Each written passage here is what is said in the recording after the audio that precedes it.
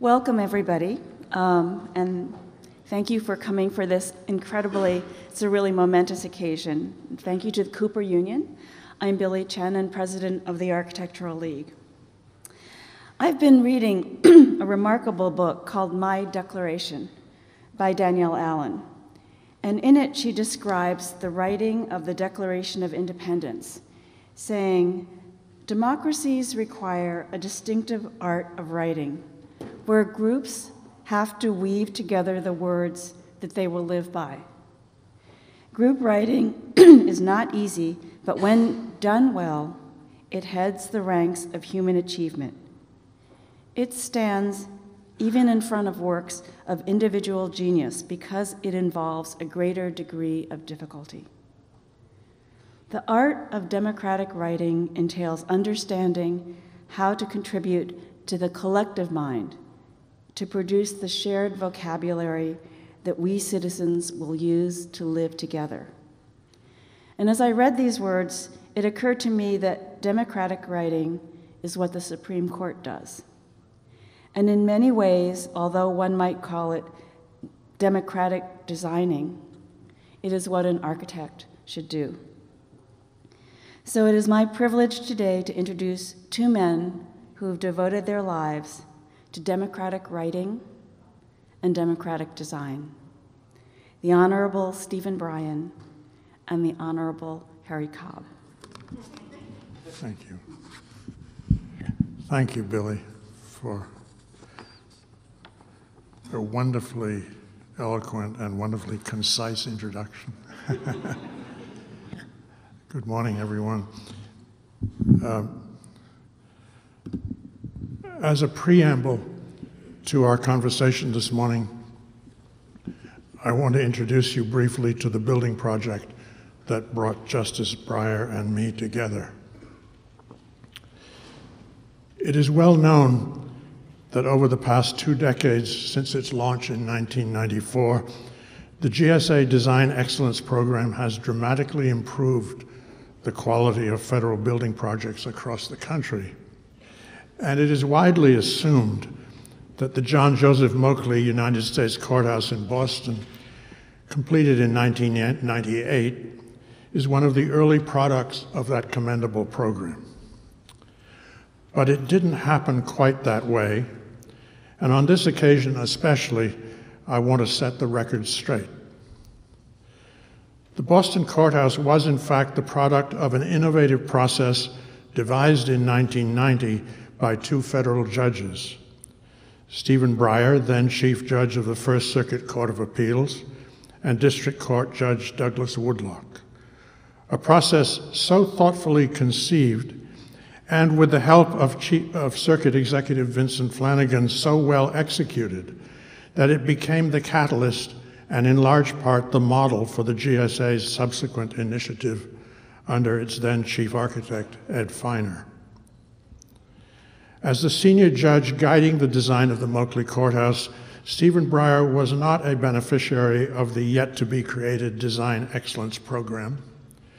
Rather, he was the passionately engaged user-client and eloquent advocate in the cause of architecture whose words and actions helped bring that program into being.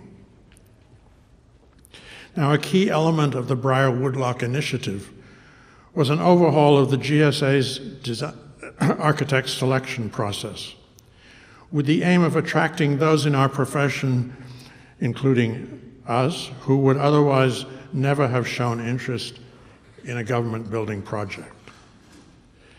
The effort bore fruit, and the resulting short list of 7 design-led practices was highly competitive. The selection of our firm in the late spring of 1991 was, I suspect, owing at least in part to the unconcealed intensity of my own desire to secure this commission. For the self-imposed silence of the Hancock Tower, completed 15 years earlier, had left me longing to design a truly public building in my erstwhile hometown, a building to be experienced not just externally as object, but internally as space, and a building that not only need not, but clearly must not remain speechless. Well, I got my wish. And then, standing on that splendid site overlooking downtown Boston and its harbor, I faced the question, what should this building say? Luckily, I could turn for help to the two judges, superb mentors who took me in hand and generously instructed me in the elements of American jurisprudence.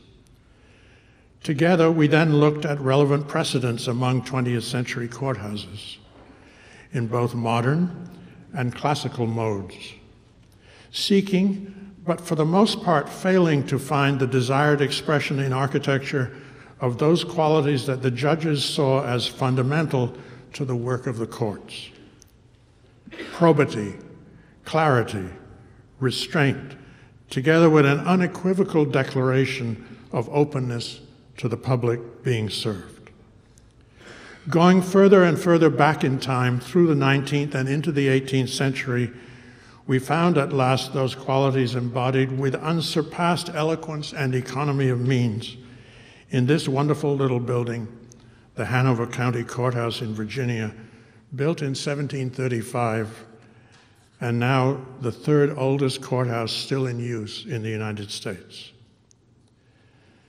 There, on December 1st, 1763, Patrick Henry argued the Parsons Cause, a landmark of pre-revolutionary jurisprudence.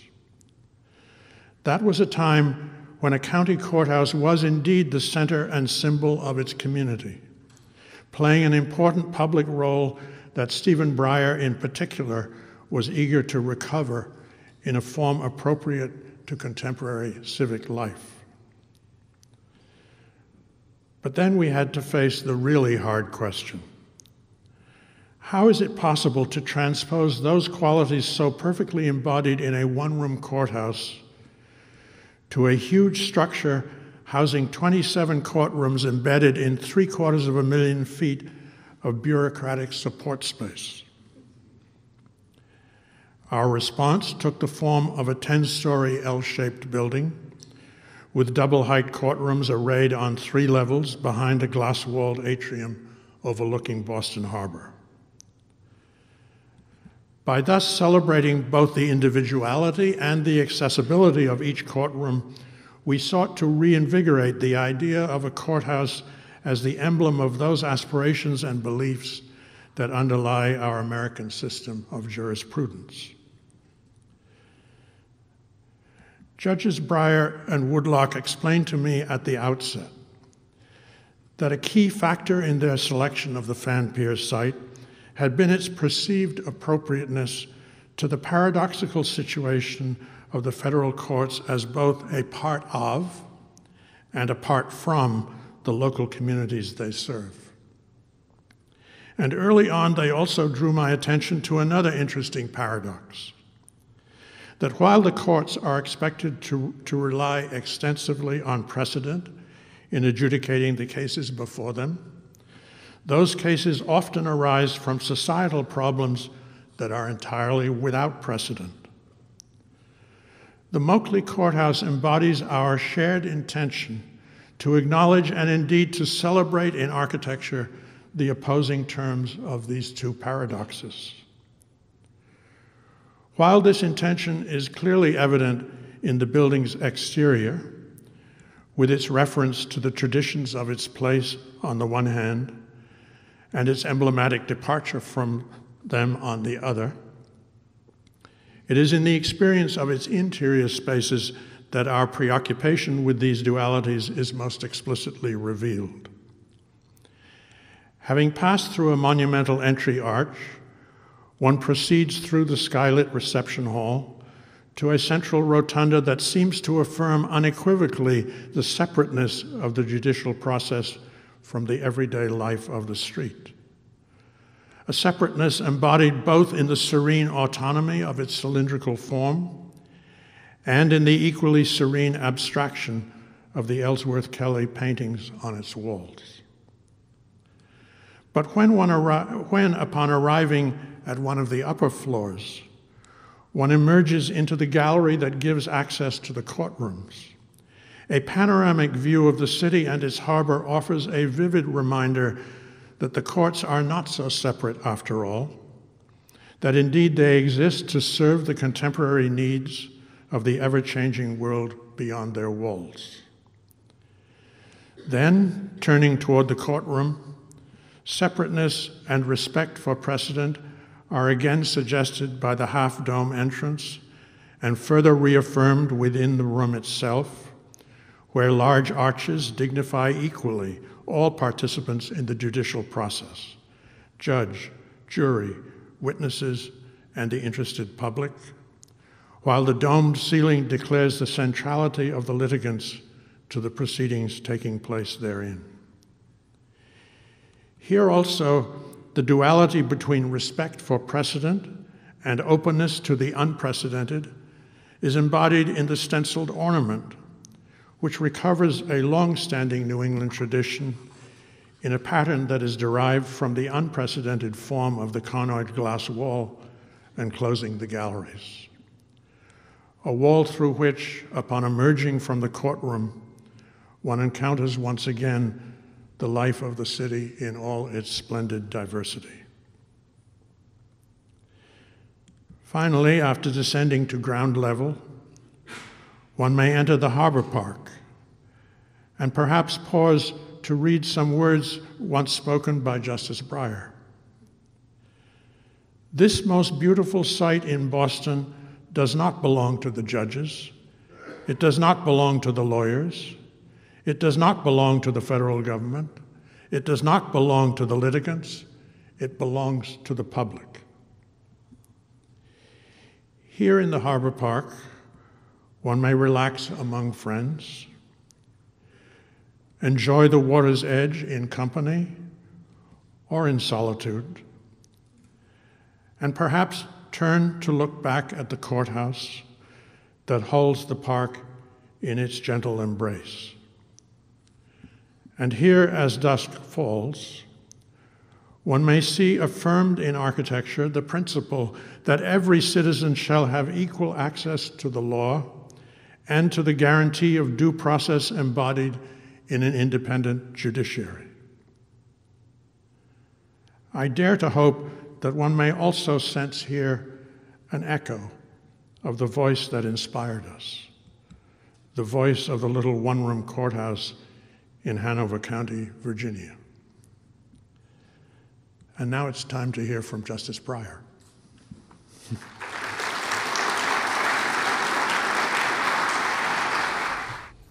You saw the pictures of the building.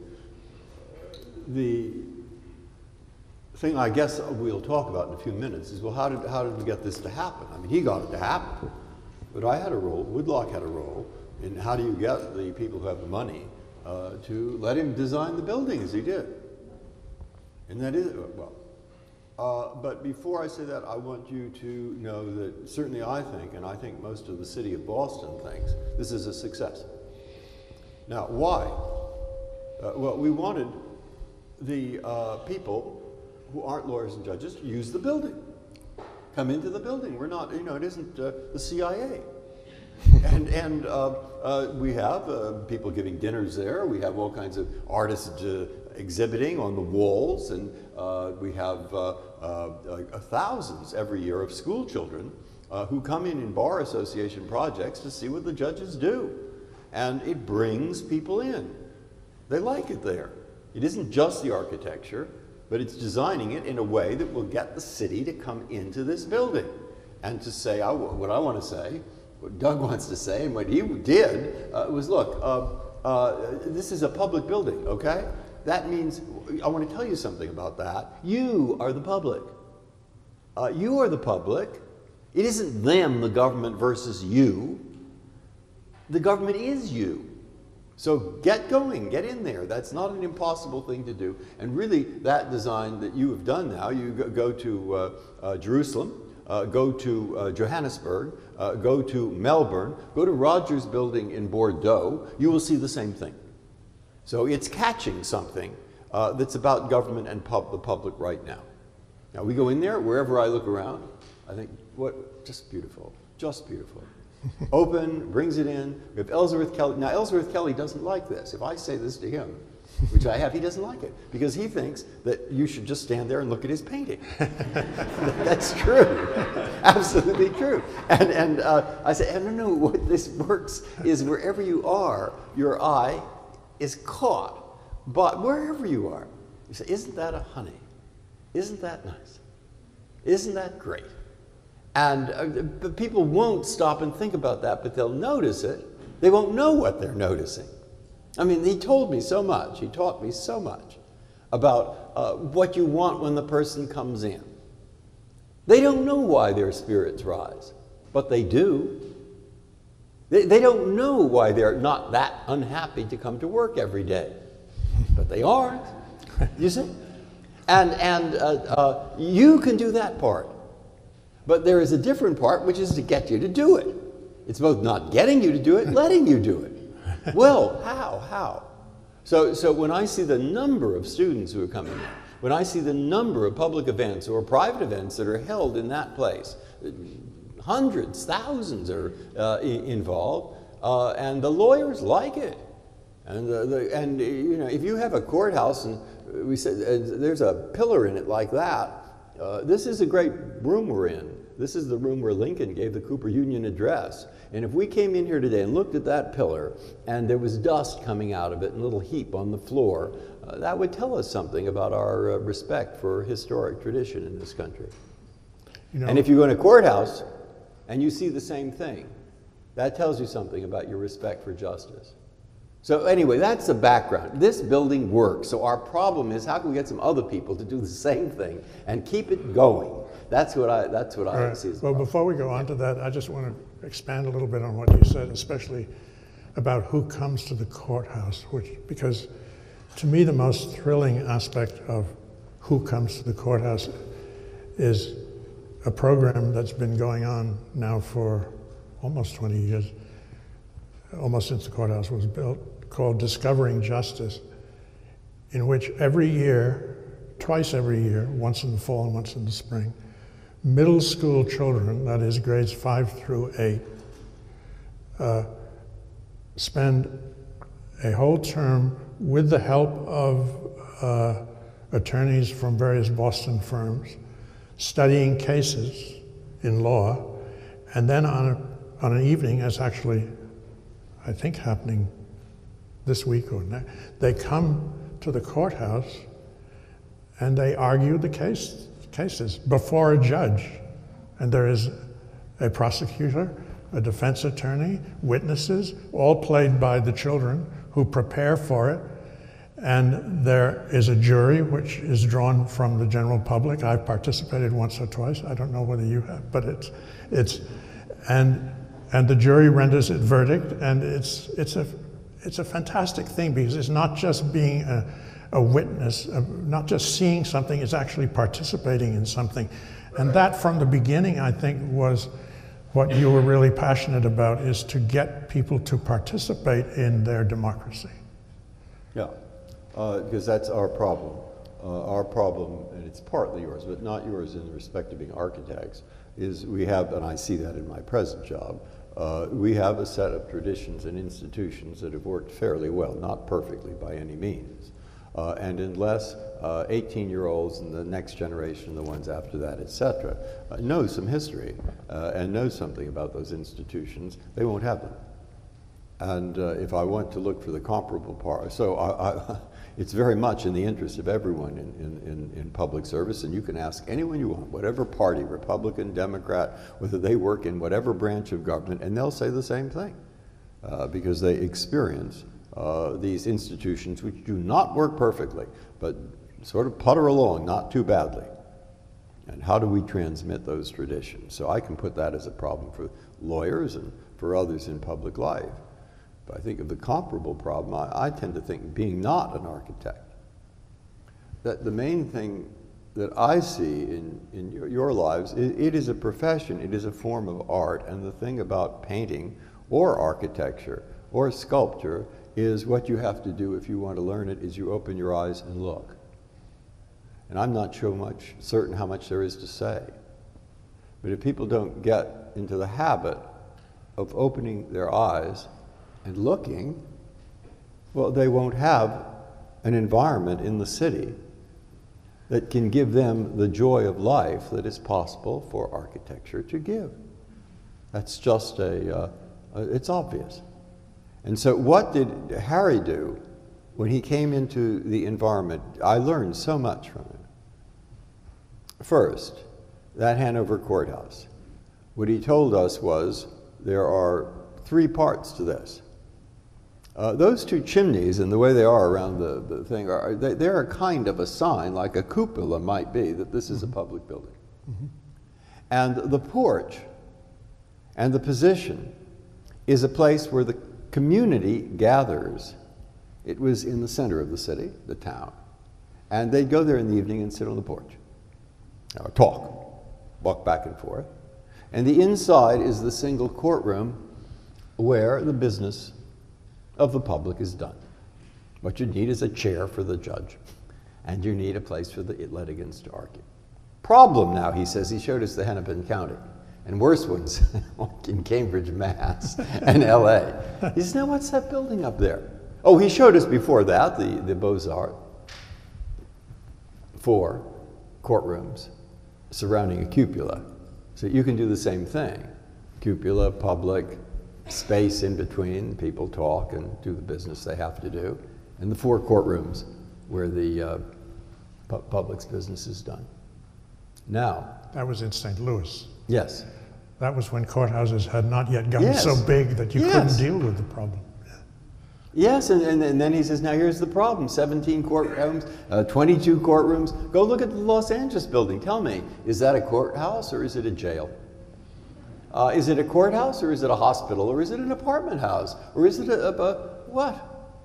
I mean, how do you know what it is?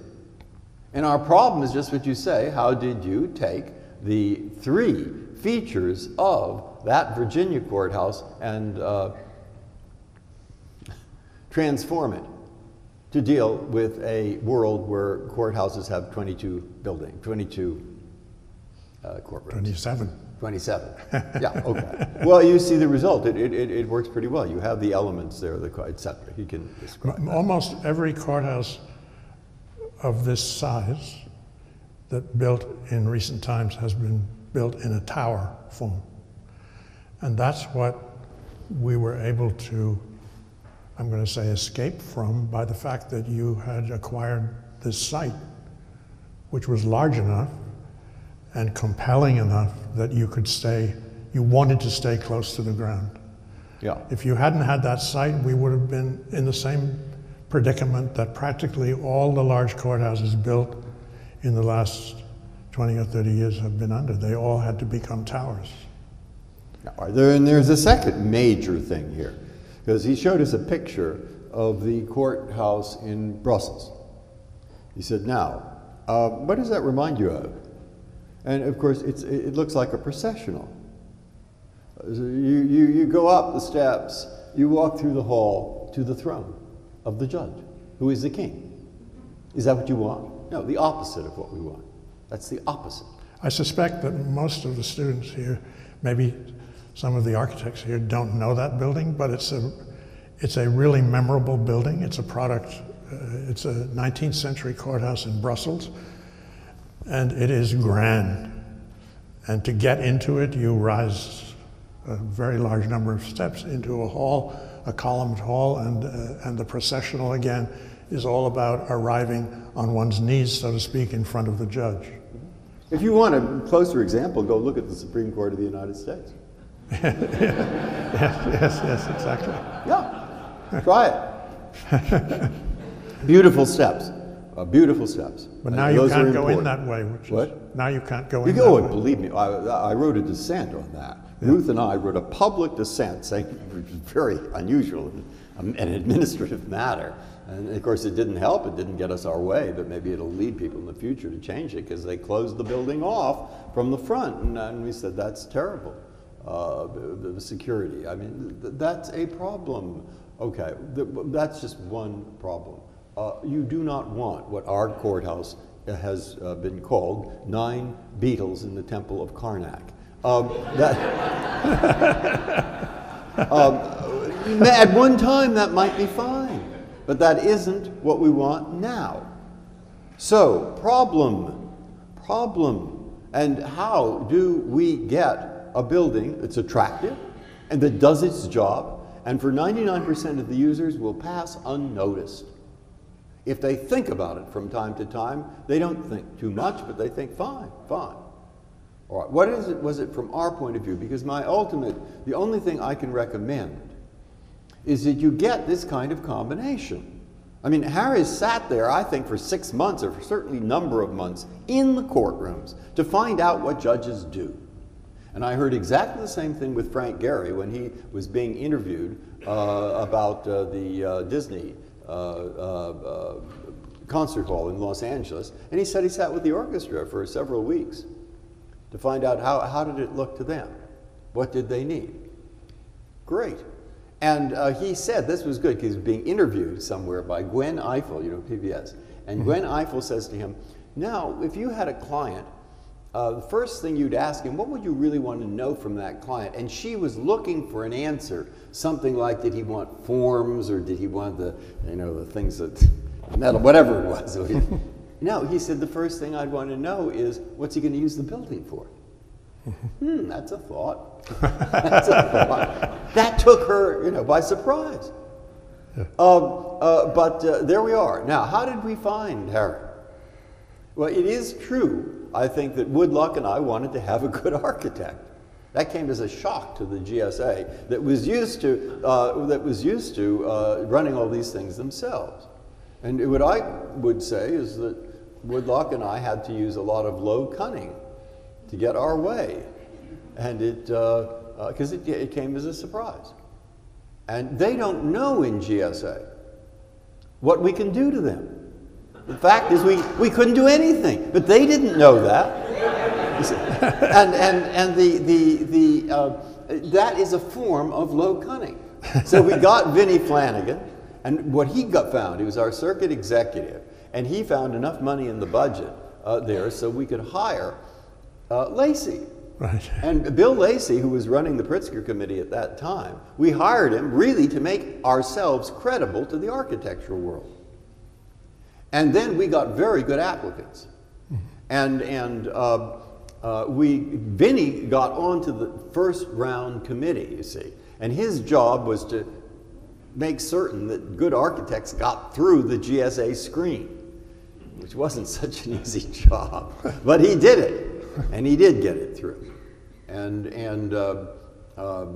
we had the final round was, I'm trying to think, it was you, it was Childs, it was from Skidmore Owens, it was Venturi, it was Moshe Safdie. Cesar Pelli, I believe. Yes. And what we did then was we got into Vinnie's old car, Woodlock and I and Lacey, and we drove around the Northeast and looked at the buildings. And we invited GSA, but they didn't want to come. Okay, great. So we can look at it without them. And we went around and we talked to the tenants. For example, in your building in Philadelphia, we said, how do you like it? The building's been up for a while. What's the nicest thing about it? What's the worst thing about it? What is it you feel when you come in? Etc. Perfectly obvious fourth grade school child questions. I mean, do you want a building without knowing what? And we were told, which was quite right by Lacey, don't choose the design. Choose the architect. If you choose the design, you will simply get something that an architect has thrown together in 4 months or 3 months or something in order to try to attract your attention to build a building. But that is not what you want. You want someone to sit there and find out what your needs are and then design the building. Quite right. And at least in our case, it was certainly right. And so we went up to Canada and saw Safdie's buildings, and then we went around. We went to Princeton to see Venturi, and we talked to people and looked at them. Then we went back and we had the final selection. Now this shows you what we were up against. We thought it would be interesting to to film the selection. Film it. But you know, it's not, we're not the, I've said that already, but we're not the CIA. Film it so that whoever is selected and whatever happens, other people will be able to learn from that, for better or for worse. So GSA says, fine, we'll do that, and they put up the cameras, and then they didn't put the film in the camera. And you know, and some of the people who presented, you know, they're used to some were used to dealing with GSA, and they'd say, well, the plumbing thing is over here, and this is a picture of the sewer pipe, and so forth. You know, the two of us were on the jury, Woodlock and me, and frankly, I think we saved some of these very good architects from insanity, from having to deal with the GSA. But nonetheless, you saw what we were after. And we did, the committee did select Harry, and perfect. It was made in heaven. I don't know that it will ever happen again. And that's the trouble. You don't know. This thing worked, and I don't know what the combination was. But I do come away with this thinking this. We then spent, even after Harry was on board and more beforehand, we're willing to put in a day a week for 4 years, or maybe 3. Half a day to a day. And unless they're willing to do that, it won't happen, because somebody has to stay on top of this. You're having security. Somebody has to be there to say to the security people, now really, do you really need this much, and why? And go into the details and talk to the architect and say, how irritating is this becoming? Can you do this? What do you want to do? And there has to be somebody that GSA or the government official, whoever is the people, will they listen to that person when he's combined with the architect? And that doesn't mean always do what the architect wants. You might have to say, look, you've got to, but the architect can do it. They can do it, you know, but they can't do it if they're just given a set of instructions, well, go and do it, and the judge or whoever is the person in governmental authority is not paying attention and isn't willing to give the time. It's the same as everything else. People can accomplish miracles. The thing that if they're willing to spend the time, and that I think is the motto. I think we were inspired by a Japanese movie I once saw, where this Japanese man who is dying of cancer is determined that he is going to get a park built in a certain crowded place in Tokyo. And what he does is he just shows up each morning in the office of the person who is going to give the first approval and says, good morning, do you have time to see me? And it takes a while. And then he goes to the next person, and then he goes to the next person, and then finally that park is built. And you'd never have believed he could have gotten it done. And unless there are people who are willing to do that, we won't have the public buildings. So when I talk to people in the State Department or other places, I'd say, you know, security doesn't mean you have to have a horrible building. I mean, millions of people go to see the Sainte-Chapelle every year, and they walk through security. And a lot of people come into our building. They walk through a reasonably attractive, it's attractive security. It's not terrible. It's not, doesn't really wreck the place. It's fine. And okay, is that enough? Is that enough? Well, I just want to turn for a moment to something that you touched on, which is very important, which is what I learned from you and Doug Woodlock. And first of all, you understate the number of hours and days that you spent. Literally hundreds of hours with me in ways which I think very few architects have been privileged to spend with a judge, understanding what judges do. You took me through the entire process of a particular case, and I remember vividly you said, well, now we've been through everything. There's only one thing I can't invite you to, which is the judges' conference. But you took me through every step of the case so that I would understand how it works. And that, of course, is something that, and it's not just in this building type, but in any building type, this is a problem with most clients. they don't know how to tell the architect what the architect needs to know in order to do the work that we do. And instead of that, they tell the architect a lot of things they shouldn't be telling the architect, micromanaging things, so that it's a problem, and it's not just dealing with this building type, with every building type. But I just want to touch on one or two things that I learned from Stephen Breyer that I still remember vividly. One has to do with, and you can correct me if I get it wrong, but one has to do with your discussion of the difference between the judiciary, the judicial branch, the executive branch, and the legislative branch of government. And you pointed out to me that both the legislative branch and the executive branch deal with people en masse. That is to say, they deal with entire populations. Laws are made and executed and applied to everyone. Therefore, you're making a law to apply to everyone. Whereas the judiciary, and very few people realize this, I think, and the reason I think they don't realize it is because the newspapers, the front pages are full of decisions made by the Supreme Court, which are world-shaking decisions, and everybody thinks the whole world is. What very few people realize, and what you told me so carefully, is that the judicial branch deals with individuals. Individual cases in which individual litigants are competing or arguing about a particular subject in a particular case. And if it has widespread ramifications, and of course what comes to the Supreme Court almost always does, that's not what you do, nonetheless. You're not making, you are dealing with a particular case. And the other thing that you said to me, which I still remember, is that case comes to the judicial branch and it is dealt with by a judge and a jury for as long as it takes to resolve. And in other words, that really struck me. I've never forgotten that. The other thing that still sticks with me because it did have an effect on my thinking about the building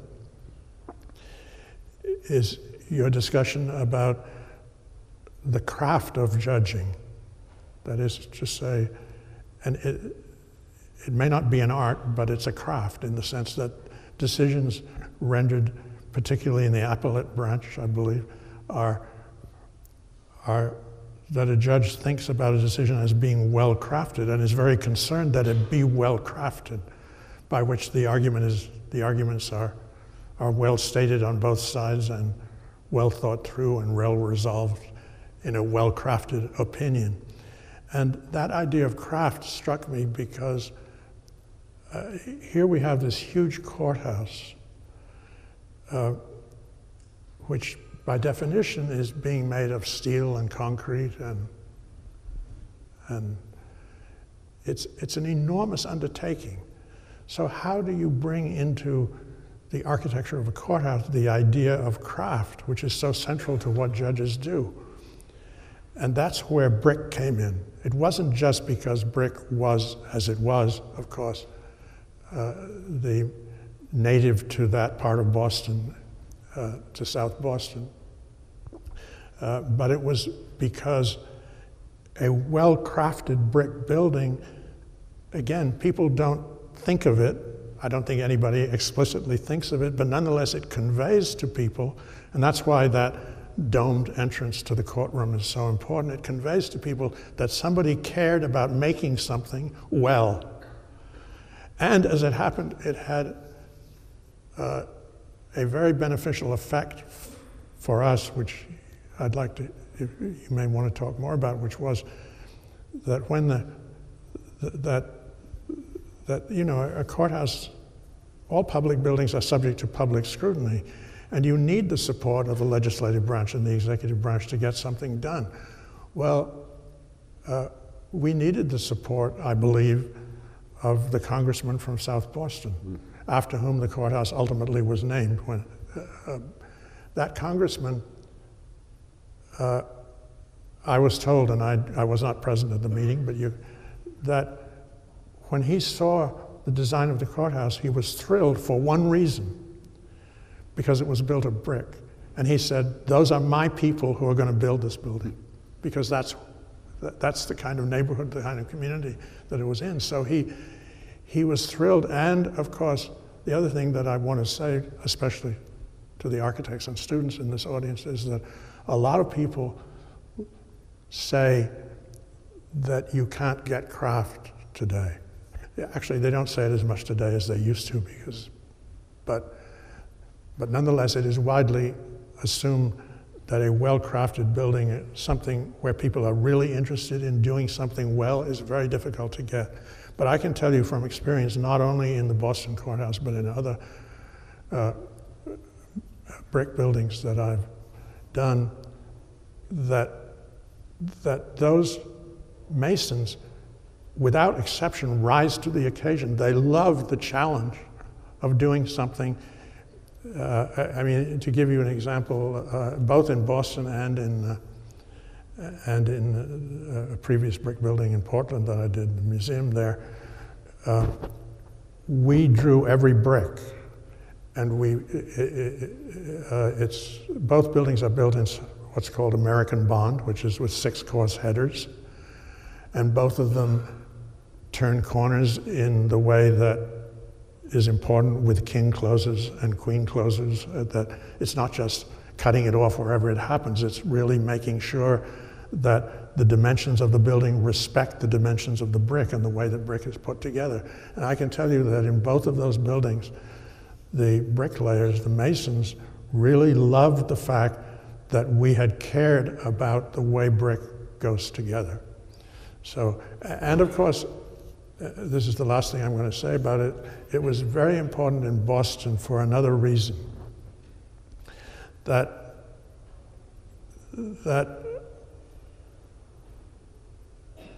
I wanted the processional, as I call it, the sequence that you go through from the street to the courtroom. I wanted you to feel when you were entering the courtroom that you were entering the courthouse. In other words, I wanted to preserve the sense that you were still outside.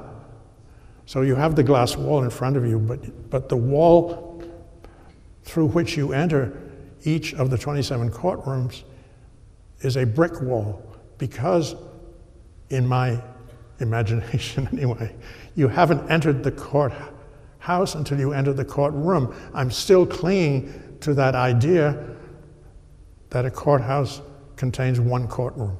So all of these things are woven together, and I hope you can see from this discussion how important the kind of dialogue was to the dialogue between client and architect that is far too rare, unfortunately, in our world. Well, yes. The first thing you said, why? How does this translate? Doug put this well. He'd say, look, a federal judge is a pretty high official in the government, and a trial or an appeal. The point is that an individual, whether he's rich, poor, however, the most humble, the most, etc., will take that judge's personal time, not through a bureaucracy, but the personal time of that fairly high federal official to deal with his problem in the law, whatever it takes to get it done. All right, so you say that's an important point. We aren't bureaucrats. Brandeis said that. The reason the judges have prestige in part is because they do their own work.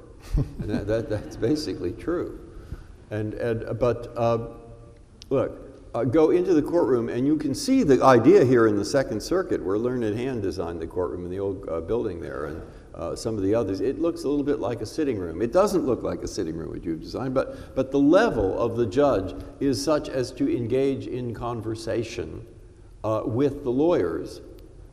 So you get them into a discussion of the law. That sometimes can happen in our court right now, in the Supreme Court. It's great when it happens. I mean, they're not just representing their clients. You're in a discussion with several of the judges and lawyers about a point of law. So how does this happen? You have to look at the design of the courtroom, and the center is focused not on the judge. See, it wasn't Belgium. It was the courthouse in the Strand, the 19th century, right. where it's secular Gothic. And the work is, it's like a marketplace. And the lawyers are scurrying back to and fro, and the judges are part of the furniture. I say they're sort of a talky part of the furniture, but still. You see, and you see that in the design of the courtroom. And it works. That's what happens with the jury over here, and the witnesses here, and the judge here, and the lawyers in the center. And it isn't a question of beauty. Fine, it looks great. But it's a question of that working in that environment, and he couldn't have done that unless he learned how to do it, unless he'd sat there and understood what it is we're trying to do. Now, the brick, yeah, I mean, you have a profession where, I mean, because Doug and I looked at the number of buildings, their famous buildings. There's the Charlemagne thing and Aix-la-Chapelle, and we went around muttering Romanesque, you know. But he knows what that is. So you go look at the design of the individual courtrooms, and you'll see, yeah, I'm outside this courtroom. It's the rounded arch, it's the brick, and you go through into a different world. So there are three worlds: the outside, the intermediate space, and the inside. And those individual worlds on the inside are able to make individuality out of 22 courtrooms, and it does it. It does it. Okay, and I'm not just saying, look, I recommend this. I had wrote a book for my sins about something or other, and so we have to give it some publicity. And ABC Sunday Morning spent a lot of time, and they got interested in the courthouse. And suddenly, I'm over there for 6 hours. They reduced it to 15 minutes. And they wouldn't put woodlock in, and I showed them the thing, you know, on the wall, where we have on the wall and downstairs the name. It's exactly the same print of you, me, and every bricklayer. They're all there, and they like that, and they're pleased with it. They're proud of it, and they should be. And Woodlock went over there umpteen times, and every day would look at how they were laying the bricks, and he'd say, "I don't think that part is exactly up to snuff, is it?" And they'd say, "You're right." They'd take it down, and they'd redo it. They got into it. They got into the thing, and then they became really very pleased. And so we end up with a you can refer. I want you to watch the program, because you'll see how the light comes in, the transparency. And you say, well, that's symbolic because we want the law to be more transparent. It isn't just like symbolism, one-to-one symbols.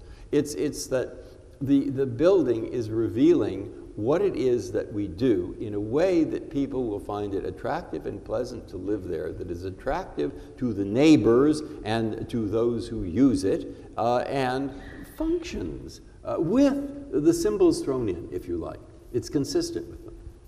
Okay, you can do that, you know, you can do that. Your problem is, how do you get the government of the United States or others to want it? and that is tough, but it's not necessarily impossible. You ask for the help. Ask. You're having a problem with the security people, because they don't do it purposely. They do it because there is a security problem, and every agency, including judges and everybody else, have what's called tunnel vision. You know, redouble whatever we're doing, do it triple, and that can get in the way of some other things. So ask for it. I don't know what else to suggest. I wish in the architectural world there was a way of getting what I'd call a good neighbor policy. So after they put up your buildings, we have some way of trying to get the buildings next door to look a little better. That's another problem. Yes. Yeah, it is. Well, the irony is that, as you could see from the aerial photograph, when the courthouse was built, there was nothing around it in South Boston on the other side of Fort Point Channel.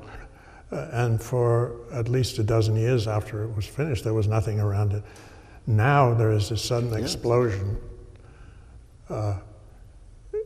It has good and bad aspect. The good aspect of it is that people are there not only, and the people are there doing everything. That is to say, there are people living there, there are people working there are people shopping there are people going to museums there. it's a real mixed-use neighborhood. One of Dilla Scafidio's first buildings, the Institute of Contemporary Art, is right there on the waterfront. So it's becoming a very vibrant community because it is mixed use. The downside, well, there are a couple of downsides, but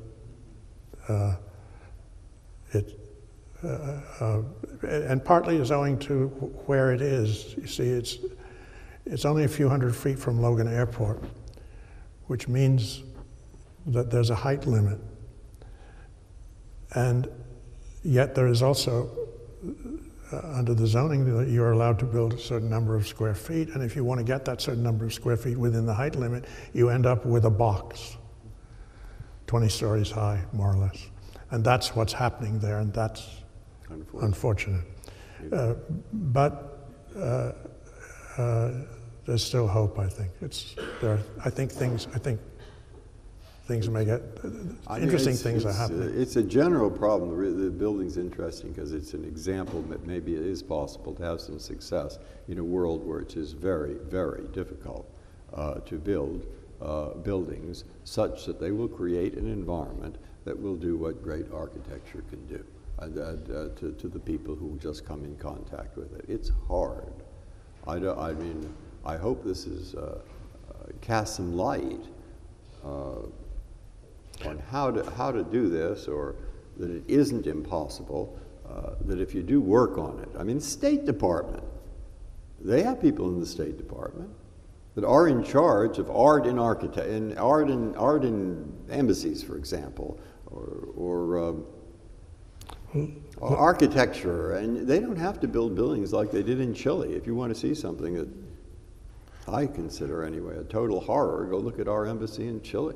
But let me, since you mentioned art and architecture, and I think there's something that needs to be said with respect to Boston and the courthouse program in general about art. And also it's exemplary of the kind of commitment that Stephen Breyer and Douglas Woodlock made to this project. The art, there's a process. There's a so-called 1% for art mandated, and there's a process of a very large committee which has representatives of both senators, every congressman, the mayor, local arts groups and so forth, a huge committee. I think there were something like 450 sets of slides submitted by applicants for the art in this building. And ultimately, again, what did you call it? Low cunning? It's not quite, I mean, because low cunning prevailed in the sense that the committee, I think wisely, entrusted the two judges and me to make a recommendation. They didn't give a rubber stamp, but they said, you guys are thoroughly engaged in this, you're very interested in it, and they had developed a rather long short list, and they said, why don't you go and look at it? And we did something that I don't think has been done in any other courthouse or any other public building that I know of, which is that the two judges and I went and interviewed all 6 shortlisted artists. You came to New York, you remember? We spent several days. We went down here. I mean, that's how I think they get, I mean, you can't make this too individualized for the reason that the interest in it is to try to generalize this kind of process so that you can get a building that is a good building. With the artistic part, it is, Harry said, let's go look, and we looked at, what was her name, the comets. Yes. Yes. Names escape me. Right? Yeah, names escape me. The Stripes that are very good artists, and yes. Bach's Donald Judd, because wonderfully, Pat Moynihan. Well, you know, the irony is that there you're misremembering. Donald Judd was not on the short list. He was not. He hadn't applied. He wouldn't. But when we were going to look at the work of one of the artists who was on the short list, yes. whose name I've just as well screened out, I can't. You saw this box. No, is it very And fast? you found it. It was a transforming moment. Yeah, I'm well, going to say you had an epiphany when you saw that box. But who is, who does these, You saw- the air, the space, any case. But the care that went into that, and by the way, I had a particular bias, which is also somewhat resistant to what the bureaucracy wants. The bureaucracy wants to please a lot of people, so they want a range of artists in a courthouse, in a public building. If you have a substantial budget, well, we had a 1% budget for art. It should be distributed among several artists. That's because of Moynihan. Every public building has to put aside 1% of the construction budget for art. I felt Have that Very good idea. I felt strongly that I did not want plop art in the courthouse. By plop art, I mean somebody over here, somebody over there. They're not related to each other. I really felt that I wanted an artist whose work would permeate the experience of the courthouse, that you would encounter it. I thought that was very, very important, and I believe I was right, that you really, no question. that you need to encounter this artist, and also the engagement of the artist is only, you're only going to get the engagement of the artist if you have that situation where the artist needs to respond to the building in its totality, needs to think about the occasion, so we have Ellsworth Kelly. We have 21 Ellsworth Kellys in the building, Ellsworth Kelly panels. 9 of them are in the rotunda, and the other 12 are in pairs at each end of the galleries on 3 floors. So you encounter it in the rotunda, and then when you emerge into the gallery, you encounter it again, that same voice again. And that voice is deliberately not the voice of the architect. It's the voice of an artist in the building, in that situation. And the conversation is very important. To give you an example, Ellsworth was very interested in the rotunda as a space and proposed this array of 9 panels, which actually wasn't something that he invented on the spot. It was a recovery for him, which is a very interesting thing that happens to all of us. It was a recovery for him of an idea that he had had 50 years earlier when he was in Paris, when he began the idea of colored panels. And this array of 9 panels was something that he really wanted to do. He came to we interviewed him in Cambridge, I believe, and he actually brought a piece of paper that he shaped into a cylinder to show us how these panels would look. We could stick our head into it, that kind of. But then there was an issue. The cylinder is round. What about the panels? And I think he thought, and I thought, that the panels would follow the shape of the cylinder. But then he thought, and I agreed with him after he thought about it more, no, the panels must be flat and the cylinder curved behind them, and that's the way they were done. But again, this is an example, the conversation, if you will, between the architecture and the art that goes on in that building could never have happened if we hadn't had the kind of passionate commitment of the judges to that process to make it. Yeah, but it's not. Well, I mean, the result of it is wherever you are in that building, in the public space, you look around and you see this combination of the white wall, the shapes, the space, the shape of the space, and the color of the Ellsworth Kelly painting. And it's terrific. It means that you're not going to have an unattractive view wherever you are in that building.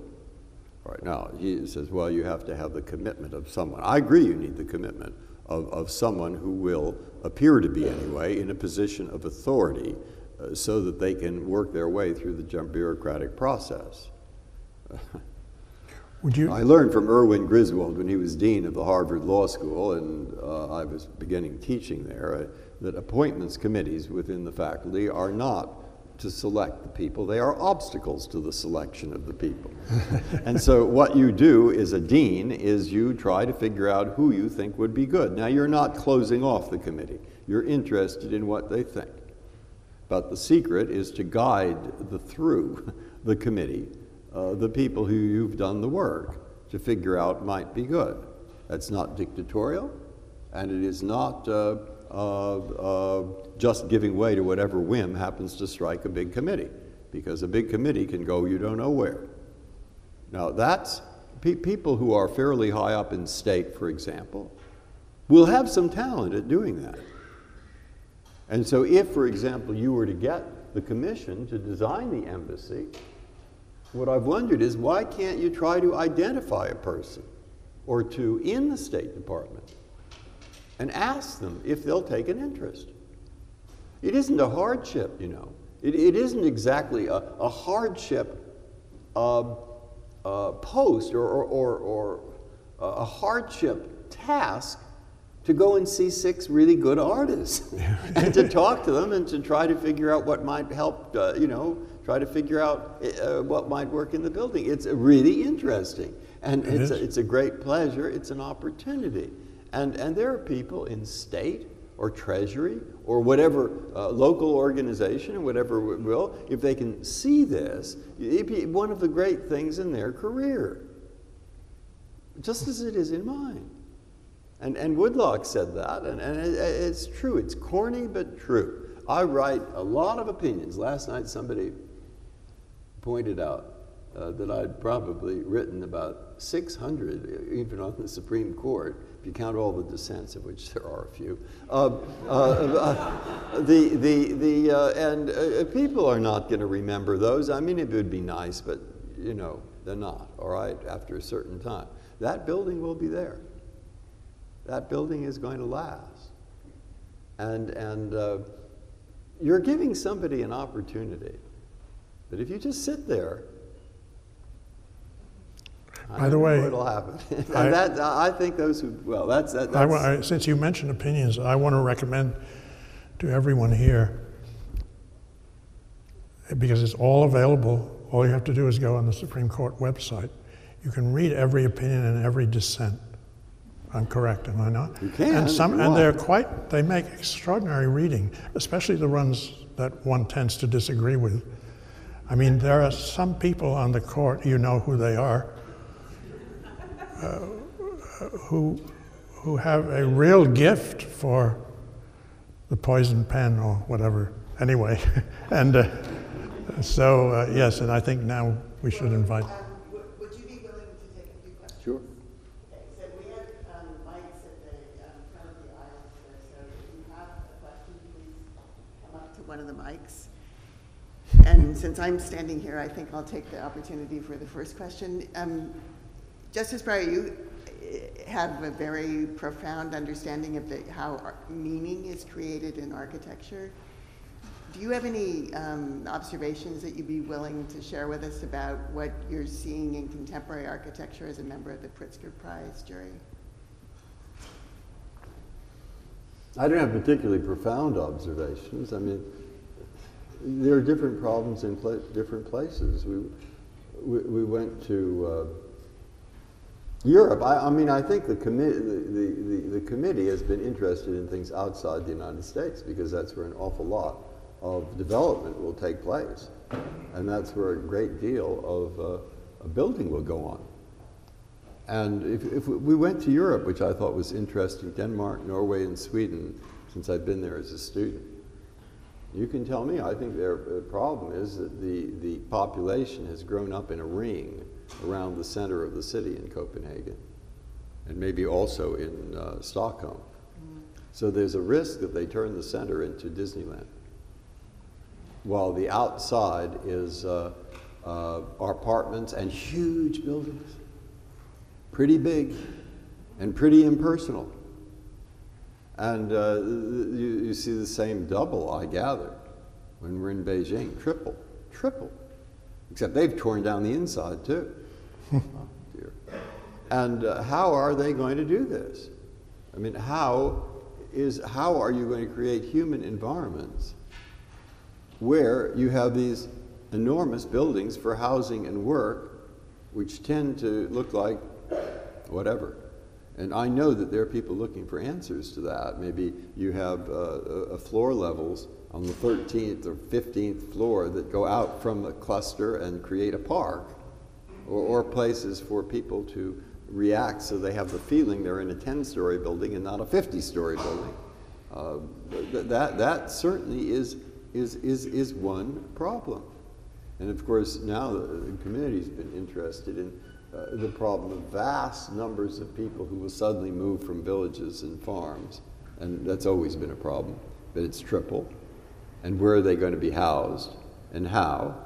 And why is architecture, in part, can't it be for people who will not be able to afford the super spectacular architect for a house that overlooks the beautiful bay and so forth? They're going to live in a camp, or close to that.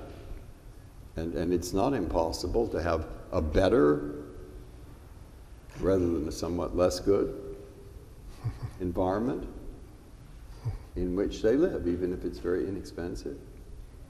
It's filled with difficulties, and I think the committee gets a lot of recommendations. And I don't think, the great architect on the committee. I think I'm supposed to have a kind of voice of the consumer, to ask the architects, why do you think that, or why do you think this, or why do you think the other thing, and get them into a conversation with each other. But it's less, I suspect, than it was looking for Michelangelo. Most committees, I guess, have that kind of thing. The first few years of the committee's life, who is the architectural critic in Boston explained this to me? Bob Campbell.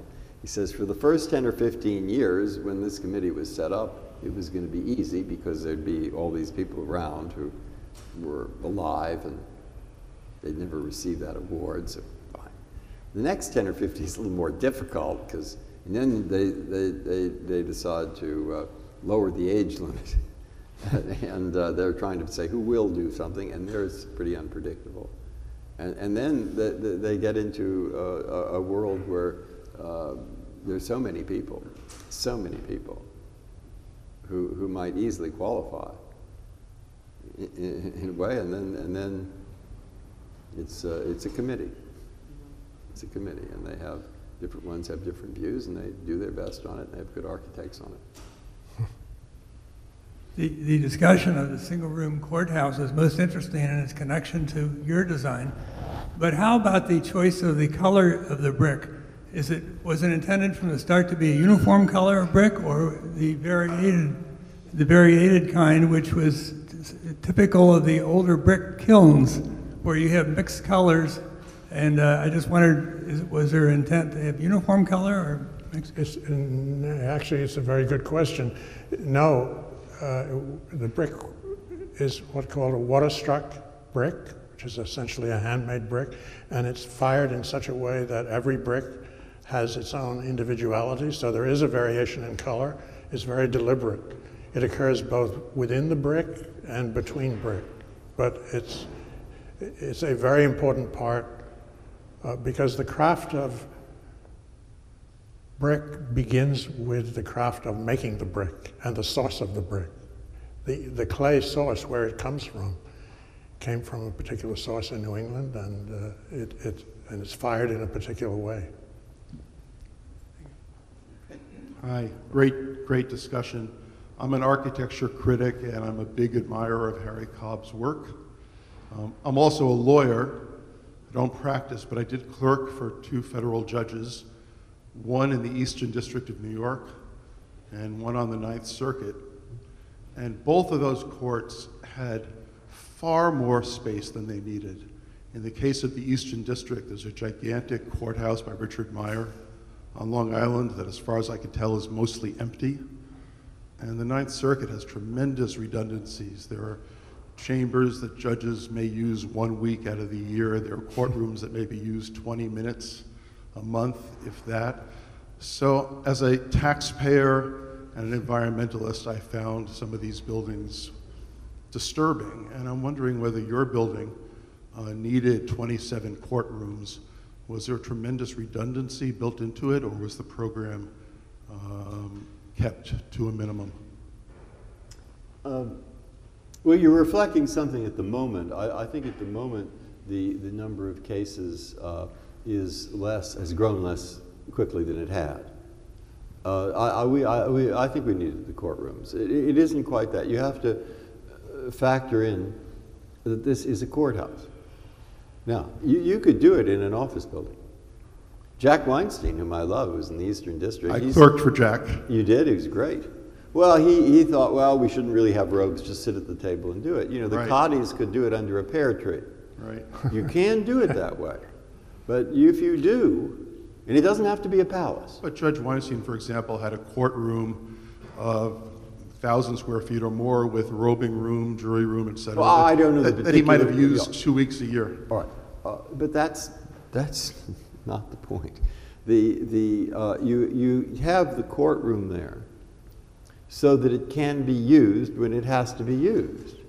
And the lawyers are encouraged to settle the case.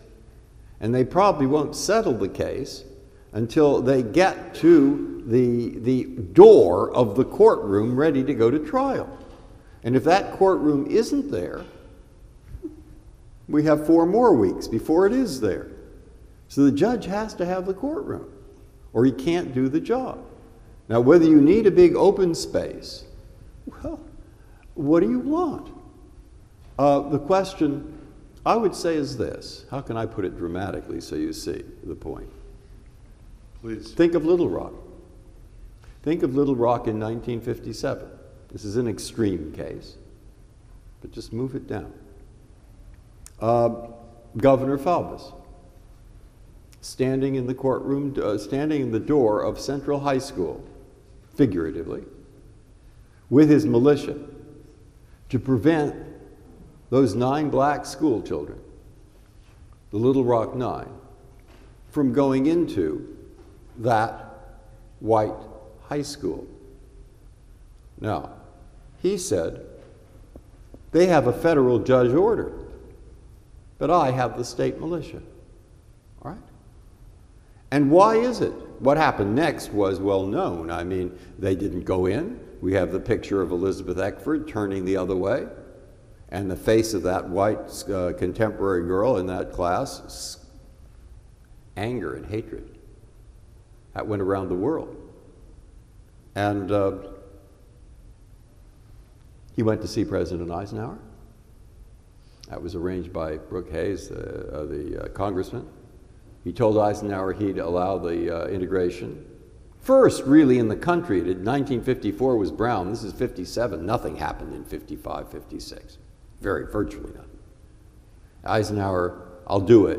He walks out and tells the press the opposite. And what does Eisenhower do? He's advised by Jimmy Burns, former Supreme Court Justice, governor, moderate on race, governor of South Carolina, don't send troops. If you do, you better be prepared to reoccupy the South. You want a second Reconstruction? But his Attorney General, Brownell, says you have to. And he sent the 101st Airborne. And they went, those 1,000 troops. Heroes of World War II, parachuted into Normandy, hung up on the towers and shot down. America knew who they were. What's going on? It's not just force. It's a matter of force plus symbol. And they took those 9 school children and escorted them into that school, and they were there for a short time, for a few months, until the school district got into the hands of other people, and then they wanted to close it again, and then it went to the Supreme Court, and all 9 judges signed in Cooper versus Aaron an opinion said, you integrate. Hey, there are 9 people, okay, I understand that. 9, and maybe there were 9,000, but they had in the South many, many more thousands than that. And it took years, and it still isn't finished, with the Freedom Riders and Martin Luther King and so forth. Do you see what I'm saying? Mm-hmm. Who knows why in front of us, in 1,500 or 315 million Americans, and I see people of every race, every religion, every point of view, and my mother used to say there's no few so crazy there isn't somebody in this country. She said they all live in Los Angeles, but nonetheless, the point is this: we don't know why exactly. We've become a country where even in Bush v. Gore, where I was in the dissent, but heard Senator Reid say the great thing about that case is never remarked, which is despite the fact that it was very important. It made a big difference to people. And in my opinion, and probably Senator Reid's, it was wrongly decided, as will happen sometimes. We're humans. And 5-4, somebody's wrong. Okay? People followed it. They did it. They did it. And they did it without killing each other, without throwing stones and sticks. And when I talk to the college students about this, I say, I know 20% of you think too bad there were a few riots. And I say, good. Turn on the television set and see. And see. See what happens in countries that decide their disputes that way. Okay? So where am I going? I'm going to say that's the bottom line. We do live in a country where 315 million people who think all kinds of things all over the world, they're divided all over the place, and you find a few divisions on our court. Fine. It's a big country. But we're committed to a rule of law. This is what I feel. This is my job. And who knows why? Who knows all the elements? We've had slavery, we've had a civil war, we've had 80 years of segregation, we've had all kinds of horrors, right? But we're in a world where that rule of law plays a role. And if you tell me, do I think a tiny bit of it reflects the fact that from day one we had a courthouse like that in Virginia, and we had the Beaux-Arts, and we do have some space. And there is a symbol. And the columns aren't falling apart with dirt and rust and so forth. And you're not sitting on a desk. I think Jack Weinstein, I love him, but I think he's wrong on this one. Who knows what goes into all that in the public mind, which ends up with a country that has the ability still to run itself on democratic principles. And of course, the truth is, I don't know. But also, I believe that space, if wisely used, and that space, if explaining what we do to the public is part of it, and that space which is attractive, and they don't know why, and tells a message, which I don't know quite what it is, but you get what I think it is. All right. I think all that plays a role. So I think the architecture and the way we do it is part of it, and I don't want to lose that part. Thank you for your answer.